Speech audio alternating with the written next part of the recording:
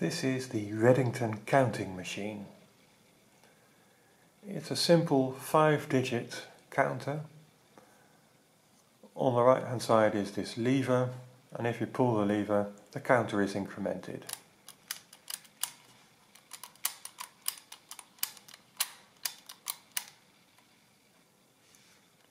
It was made by F.B. Redington Company. That company was founded by a Frank Brown Redington. In around 1895 he was working for the Zeno manufacturing company.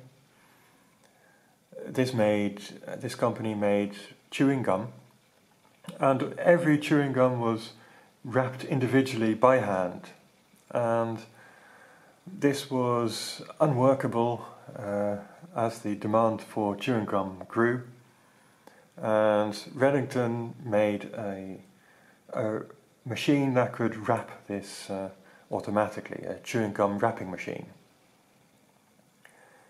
Zeno Manufacturing supplied all the chewing gum for Wrigley's, and this chewing gum wrapping machine essentially allowed the Wrigley's chewing gum company to exist. Wrigley's grew so much that in about 1913 or so they actually bought the Zeno Manufacturing Company.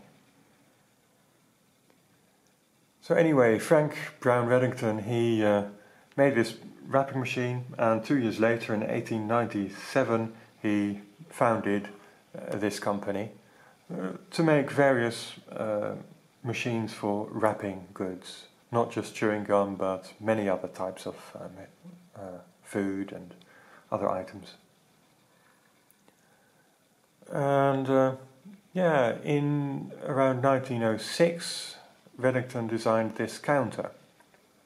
It was mainly intended for things like printing presses and other industrial machinery. It could count how many items were being produced.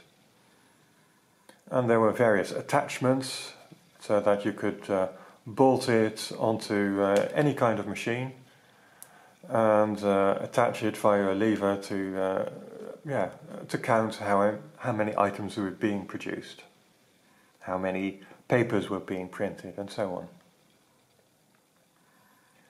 It's an extremely solidly made machine. The mechanism is very chunky. There's not a lot that can go wrong. It can actually handle about 7 or 8 clicks per second, 400 a minute. And it's extremely solid. On the back of this front cover, it says, "To set back, if figure 9 shows on any wheel through the sight opening, move wheel forward.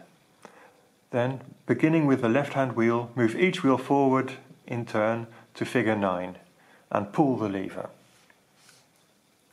So there's no 9 showing, so I can just move each wheel up to 9 and then pull the lever. So now it's all zeros. Note that the reason you have to move the 9s forward first is because if there's a 9 showing, you can't move the wheel on the left hand side to it, because it's stuck, because the 9 wants to do a carry to this wheel. So once you move this forward, this one becomes free to move.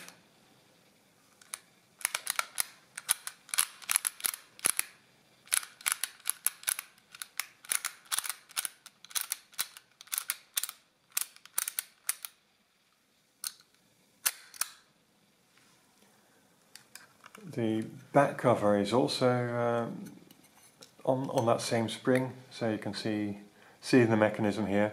It's very chunky.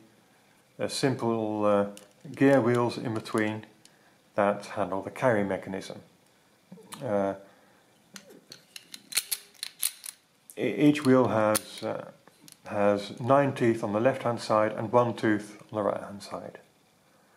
at least looking from the back. So each time that single wheel moves down, it turns this intermediate wheel that pushes the next wheel forward. It's a very simple mechanism. On this side is the actuator. If you pull the lever, this little pull pushes forward on that tooth.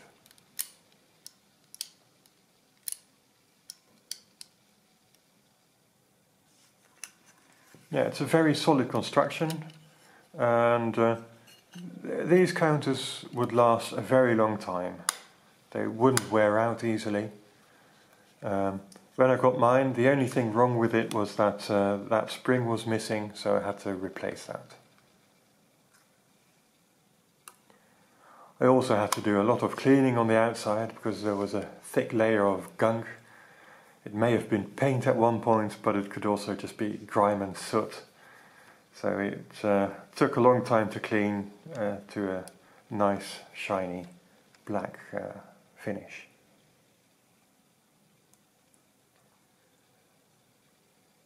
So that was the Redington Counting Machine. Thank you for watching.